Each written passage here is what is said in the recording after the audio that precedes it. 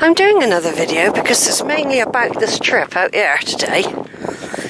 Like I said, I've got a spare camera. I've got the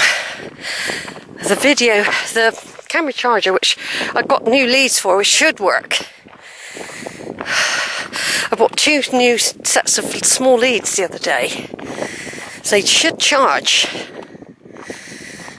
But I just can't get over how much there is for me to explore in Somerset. I mean, there's a whole country, but I feel I should home in more in my own county. Although Suffolk and Cambridge, London, of course, are very strong in my tree, my family tree. I mean, I was born in Somerset, so I can actually say I'm Somerset, really. So I was born here. But neither of my parents were. None of my grandparents, none of my great-grandparents or great-great-greats. None of them. We got to go back to Alfred the Great to get any sort of southwest connection. Oh, that's lovely, that breeze. You probably can't hear me properly now, but I'll just turn away a minute. Yeah, I was just saying, I'm Somerset, I feel Somerset, but none of my family are, and like none of my ancestors for many centuries, if not millennia. So, there's probably, of course there's going to be the odd second cousins and all that sort of thing, or fourth, fifth. There's going to be that going on. It's a nice little stone, isn't it? Look at that. It's unusual, isn't it?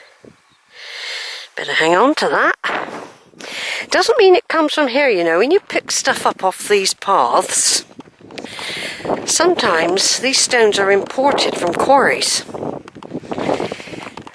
It might not be local. So just because you find a nice stone doesn't mean it's indigenous to this area. God, isn't this beautiful? Do you know, I feel so relaxed. I just wish people I know who are going through a bad time at the moment, like in their minds,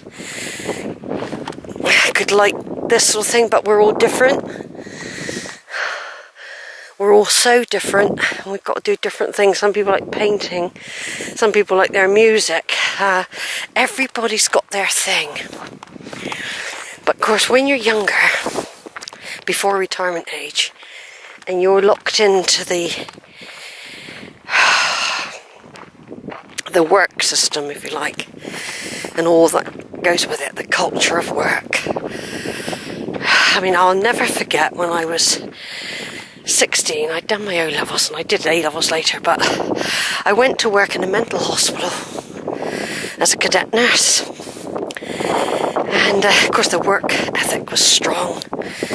You know, I mean, you daren't ever be ill, or if you're ill, you go in. Do you know what I mean? The work ethic. And we used to have to go and have breakfast. I mean, when I think about it, it was lovely. We used to have everything you can have for breakfast. We all had. We had the fruit juice, we had the cereal, or we might have poached eggs, and we still had the bacon and everything. There's one thing I remember about working at Moorhaven, was the brilliant food. It was beautiful, and loads of it. There was loads of food. Anyway, what I'm saying is, as young cadets, I lived in the nursing home with other 16-year-olds, 17, till we were 18. Then you could choose to be a student nurse. But anyway, I remember when we had to get up, someone would get... Well, I was an early bird, but I still remember thinking, this is it now. This is what you've got to do. You've got to get up every day. 7 o'clock, if not earlier, go up. You have to get washed, dressed, go up to the restaurant, have your proper breakfast for the day. I mean, they didn't rush you either, and we used to have beautiful dinners. When lunchtime came, it's none of this canteen stuff where everybody's got to gulp their food down. You were waited on. We had proper sit-down meals. 3-course meals we had, I was really looked after when I was a nurse in the young days. And you compare it to when I was a trained nurse later on, or a student nurse later on.